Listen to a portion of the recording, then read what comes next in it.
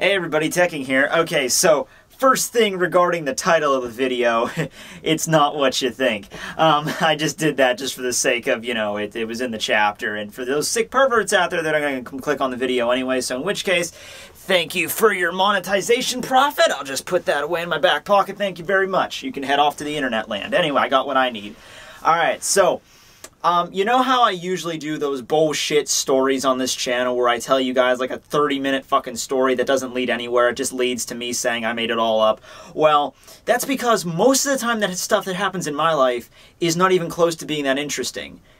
Today being the exception. So with that being the case, allow me to regale you all with an anthology story revolving around my simple 5-hour shift today on a Sunday evening at Dollar Tree. It's probably, actually, yeah, probably the most exciting day I've ever worked there. Just the most eventful, I should say. Most eventful. After 2.5 years working there, yeah, this is probably the most eventful one. Okay. So first thing, in fact, the reason why I'm doing this mostly is because a lot of these center around anime for some reason. Living around here in the middle of fucking central Pennsylvania, out in the middle of the woods, not a lot of people around here, you know about anime, know about manga. So the odds of this happening like 3 times in one day is astounding to me. But first time, you know, it was about an hour into my shift. You know, I'm doing whatever with boxes, and a girl walks in, and she's wearing a Soul Eater t-shirt. And she's got her little brother with her, and they're, you know, going around. They shop in the store, and when she comes up to the register to check out, I look at her, and I'm like, she seems much younger. I thought she was older at first, but she seemed like probably like 15, 16 years old. So she goes up, and as I look up, and I'm just like, I mean, I noticed her shirt earlier, but, you know, whenever she was walking up, I'm just like, ah, Soul Eater, cool. And she gives me this look, like, oh, yeah, my shirt, thank you. And then, like, but she didn't register it right away, and I'm like, okay, whatever, maybe she wasn't expecting me to know what the shirt was. And, I think I said something along the lines of, you know, that was a really good series, but the anime just did. The anime, it was so close to having a good ending, or a good finishing off, like the connecting with the manga, because the anime lasted like, what, like 51 episodes, and it stopped about maybe around chapter 60 or something in the manga, and the manga only lasted till like chapter 110. I mean, granted, they were long chapters, but if the anime would have just kept going for like a little bit, like maybe went on hiatus for a while and came back, it could have been a great anime series. I didn't tell her all of this, but I just basically said, you know, the anime kind of got, you know, messed up near the end. And she's just like, I actually haven't seen the show.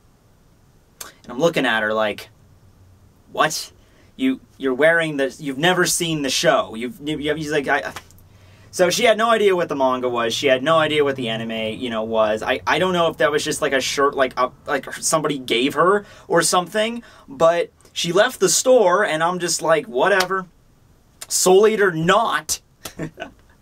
I felt so clever. Then I cried.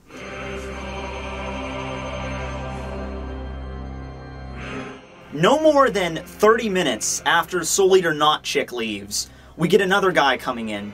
And he is wearing, among all things, an Akatsuki cloak.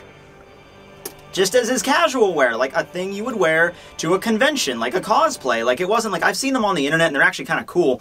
They're like hoodies or jackets that are designed with the Akatsuki emblem with the red clouds, and they actually look pretty kick-ass. I'd like to have one. But no, he was wearing a full body-length Akatsuki cloak.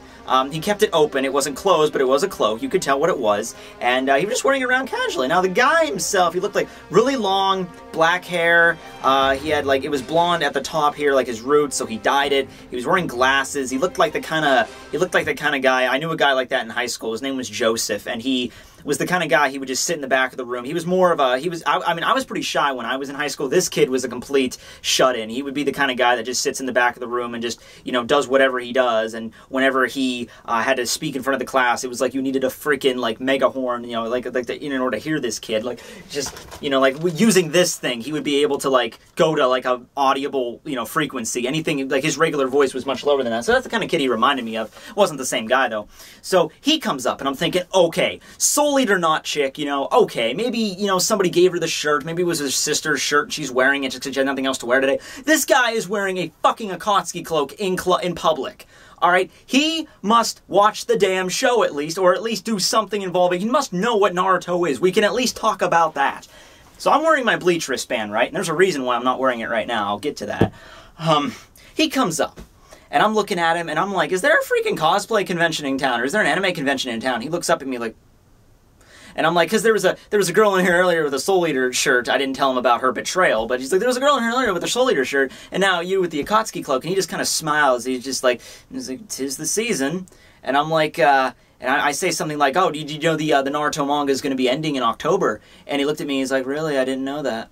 And I showed him my bleach. Like, I got a bleach wristband. He's like, oh, neat. Ring up his stuff, pays for it, walks out with his grandma. I'm like, come on, people. Come on. Give me something to work with here. I kind of feel like am I just not getting it? You know, and like, is everybody, like, is this kid who loves Naruto, does he just have every other friend that loves Naruto and he talks to them about it, and meeting somebody that likes Naruto is just common for him? Because it ain't fucking common for me, you know? I just don't go out in public and find people to talk to about anime. Whenever I do, I'm like, okay, did you see this? Did you like this? What'd you like about this? You know, and I'm not even going that obsessive over him, you know? I'm not saying shit like, you know, who's your favorite character? What's your favorite jutsu? You caught up to the manga? What do you think of Kaguya? I'm not going, like, stage 10 Naruto on the kid. I'm just asking him, like, you know, like, basic shit about the series, you know? And he just didn't seem interested, and he just left. It's almost like he was walking out the house, and he's just like, what should I wear today? Should I wear the hoodie? Oh, it might rain. I gotta wear the Akatsuki cloak, you know? I'm expecting if he would have walked in wearing like with I'm assuming he was going to cosplay as Itachi or something. If he went blonde, he might have been able to pass as Deidara. But you know, and when everyone cosplays as Akatsuki, it's always Itachi because he's freaking Itachi. So you know, he walked in. Maybe he Kakazu maybe because he had the long hair. Yeah, Kakazu. He was kind of pale too. Yeah, okay, fuck it. He was cosplaying as Kakazu. But yeah, he just didn't seem interested at all. So whatever.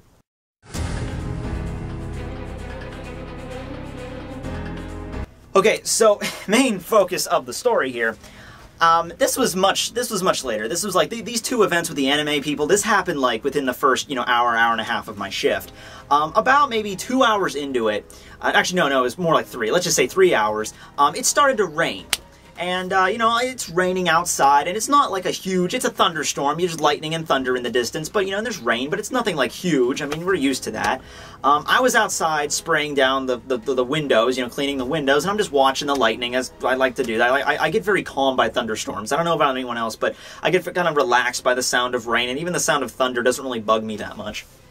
So I'm out there, cleaning out the windows, and I head into the store. Now, I start sweeping the floor. Now, within a span of, like, 5 minutes, it goes from, like, a gentle summer storm to fucking Hurricane Katrina. Because I'm sweeping the floors, just doing whatever, and I hear the rain's picking up, and I look out the window just casually, and I have to do a double take, because the rain is now going sideways. Like, I don't know if, like, a massive gust just came in, because we went from, like, 20-mile-an-hour winds to, like, 75. Like, it's, like completely sideways.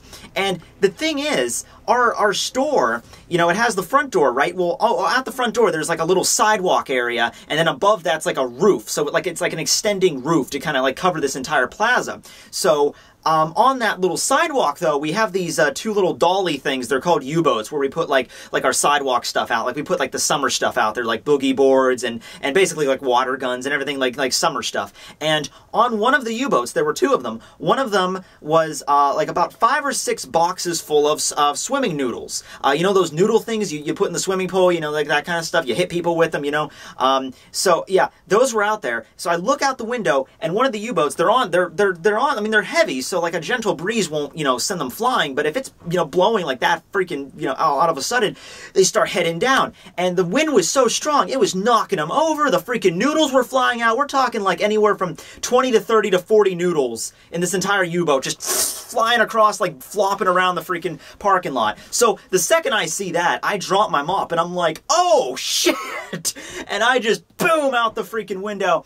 Not the freaking window. I was about to, because I like opened the door, and I'm just like, I step out into a freaking hurricane, tornado, whatever the hell it was.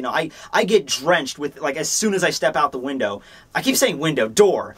And so I start picking up all the boxes. There's like 5 or 6 boxes of like boogie boards and squirt guns and just assorted swimming wear that I'm picking up, and I'm tossing into I'm just throwing it into like the little ante room we have. It's like you open a door and then like there's a little enclosure, and then there's like the main store door. So I'm just chucking them into that little side room. And there was a girl there. There was a lady that was my friend's mom that I knew. Her name was Lori, and she was helping me with just like grabbing, like can you hurry? Can you help me grab this shit? So I'm just thrown in there. She's sorting it all out. I'm going out into the parking lot. I am getting fucking soaked. Like Holly Bell is raping me sideways. And yeah, so I finally get all the stuff in, and I saved all the noodles. I don't know how I managed to do that. There was like 30 of them just flying around the sidewalk and out in the parking lot. I managed to get them all. And in the middle of this, like I can barely see. It's so freaking, like it's blowing so freaking fast. The wind is so freaking strong. So I finally get back into the store, and I stand there, and I am soaked to the fucking bone. I am like, you know, like underwear, socks, shoes, all freaking like soaked, gone. And my hair, you know, my hair is freaking, you know, like pounded down and blown in one direction. Yeah, so it, like freaking Holly Bell, man, freaking Holly Bell. She shoved a Lagota up my ass today. That one. So, while this was all going on, my boss was in the office, and the office is in the front of the store. It's not in the back or anything. It's in the front of the store, and she didn't hear any of this. You know, every time I like grab noodles and throw them in, like more stuff gets flying around. You know, I'm like that movie Twister. I keep shouting profanities. I'm like, oh shit, that's over there. Oh fuck, that's over. God damn it, I can't catch all this crap. You know, I felt like I was playing I felt like I was in like some game you'd be playing on like your iPhone or something, some app. You know, I was like, oh, go, you gotta catch this, gotta catch this, gotta catch this. I felt like I was like being played by, you know, like Poseidon was royally pissed off at me, and he's just like, whoa, you know, like in that story where I think was it Jason and the Golden Fleece, or was it no, I think I forget what it was called in Roman mythology, where, you know, they're heading toward one island, they're going home to Troy, and Poseidon just gets pissed off at them halfway and just decides to throw them to Circe's island, and Circe is not very fun. Yeah, so I come back in though, and my boss is still in the office. She didn't hear anything, and I'm dripping wet, and I casually I collect myself. I just casually walk over to her door on the office, and I'm just like, just knock on the door, and she opens it, and she sees me standing there, completely drenched, and she has this look of just complete and utter confusion. Confusion in its purest form, because she's used to working with me. She's used to all the crazy shit I do, you know, just in general. But this was something she did not even expect. And she's looking at me, and after like 5 or 10 seconds of just looking at me, she's just like, why are you drenched with water? Why are you drenched? Or something like that. And I'm just like, why did you not see or hear the fucking Cat 6 hurricane going out the front door in front of our windows? And she's like, I heard it was raining harder. Raining harder? That is not freaking raining harder. Of course, by this point, the gust had subsided, so now it's just casually back to a nice summer storm. It was like, for that one brief, like 5 minutes, it was like on level of like a hurricane. It was blowing that fast. It was just a gust or something. But for those 5 minutes, it was pretty destructive. If that had continued, we'd be in for some major hurting. So I'm sitting there completely drenched. But luckily, I'm prepared for this stuff. I'm like a Boy Scout. I'm like, that's okay. I got extra clothes and everything in my car. We'll be okay. So after the rain subsides, I'm still here. I'm dripping wet. We have no towels or anything. We're a freaking dollar store. We have paper towels. I was drying myself off with paper towels and take my shoes off because my shoes are completely soaked. I'm trying to dry them off a little bit. I'm walking around with wet socks all over the place, like walking around the store. The customers that were in the store, by the way, did not give a shit. Like, I'm outside, I'm jumping around like the freaking, like Sonic the Hedgehog, trying to grab all these freaking things, swearing my head off. And the only thing, Lori was helping me, but that was the only person. Like, everybody else in the store was just like, oh, look, do I want this? Do I need this? Oh, shit, fuck, damn. I'm like, what is this? It's like, honey, do you think I need any of these? You know, they were completely, they didn't even give a shit. They can't tell me they didn't hear me. Of course they freaking heard me. Whatever. So, she goes out, my boss goes out to my car for me. She gets all the stuff, you know, she gets my clothes. And, it's been like a couple of months since I packed that stuff in my car, so I completely forgot what I put in there.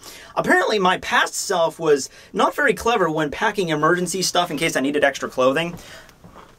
I packed 2 t-shirts, one of them being my work shirt, 2 pairs of jeans, one of them being my work jeans, pair of shorts, another, a long sleeve shirt, a wool cap, a strobe light, a extra watch, and there was something else stupid, and a comb. I remember to pack a comb so I could comb my hair, but no socks and no underwear. So, you know, that was, yeah, that was really fun of him, considering I was completely drenched from head to toe. So yeah, that was a fun. I'm not going to tell you what happened after that, but let's just mean to say I got dressed from what little I had to work with there. I didn't have any socks the rest of the night. I just wore my shoes because my socks. It's like you can't wear wet socks. You ever wear drenched wet socks? You can't do it. It's completely miserable. So not to mention it's cold. It's like air conditioned in my store, so I was freezing. I'm probably going to wake up with a freaking cold tomorrow. But, yeah, so that was just a fun thing to talk about all night. You know, I'm sitting there, you know, like, I'm telling my boss this, and she's having a blast. She's just like, I didn't hear you at all out there. It's like, well, it's funny. And I'm like, he's like, well, good thing you didn't hear it, because you'd be out helping me, and like, then I'd see, like, wet t-shirt contest, you know, whatever. Oh, well, anyway, last part of the story.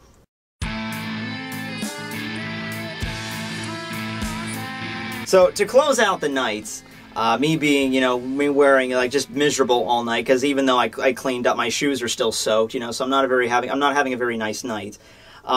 Were the last people to come into the store, the last group of people, it was a family of a mother. I had a father, sister, and a brother, and the brother was, like, only about, like, 10 or 11 years old. He walked in, he was reading a manga. And I didn't recognize the manga at first until he got up to the counter, and I saw the title of it. It was called Nora. I have never heard of this before, but the cover looked sort of like, I didn't get a good look at the cover, but it kind of looked like a sports manga. It looked two characters that were dressed in kind of like sports attire. So I just kind of looked at him and just like, oh, is that a sports manga? And this kid's 11 or 12. I expected him, because kids love talking about that shit. A kid came in one time looking at Dragon Ball Z trading cards, and I talked about Dragon Ball Z with the kid. This kid, eyes lit up, like, holy crap, he knows about Dragon Ball Z. We're talking about Cell. He's like, did you see up to the Cell Saga? I'm like, hell yeah, I saw the Cell Saga. I saw the Cell Saga before your eyes laid on that DBZ Kai crap, before DBZ Kai was even a thing. I saw the original Cell Saga. You know, that episode where Goku learns how to drive a car. I think that's Android Saga, but, you know, whatever. So kids love talking about this shit. I talked about Ben 10 with kids before. This kid comes up, and I'm like, I just look down, and it's like, is that a sports manga you're reading? And the mom immediately turns to the kid. Mom is immediately like, he complimented your book! And I'm like, I'm looking at the kid, and the kid's just like, yeah, it's called Nora. And then, once again, just checks out and just leaves. And I even said, I'm like, yeah, I'm kind of a manga anime geek myself. And the kid's just like, that's nice, whatever. I'm like, does every anime fan around this area have to be a complete just shut-in, just like either doesn't know what they're doing, like Soul Eater Not chick, or just doesn't want any interaction with anybody else? I don't care if you watch Naruto 2. You know, that's my thing. Just let me wear my Akatsuki cloak, dude. I don't want to talk about Naruto with you. Bye. I want to talk about it, you know, with myself and just the people on my blogs. So, let me ask you something right now. If you're lucky enough to live in an area where multiple people like about manga, and someone comes up to you and starts talking to you with interest, like if you're wearing like a Bleach t-shirt or some shit, and they come up to you and start talking about Bleach, please give them interest, because they are me. They are how I feel about that situation. You know, they just want to have a conversation about something, because not a lot of people know about this stuff. Just give them a couple, just like ask them who their favorite character is. Ask them if they've read the manga. Ask them what their favorite arc is, you know, or where they're up to in the manga or anime. And even if they're completely behind, even if you meet a guy that likes Bleach and he's just like, oh yeah, I saw the Soul Society arc, and that was like, you know, 10 years ago. Just talk about the Soul Society arc then, you know, just talk about something. Because we're a dying breed. There's not many of us around here, in this area anyway. But anyway, that was my day. Probably not as exciting as those bullshit stories I told, but that's what happened to me today. And yeah, I hope you guys enjoyed. I'm going to go and probably just pass out and just go to sleep, because, you know, it took me a lot of energy and a lot of caffeine just to get up here and tell you this story. But I hope you guys enjoyed. Techie 101, signing out.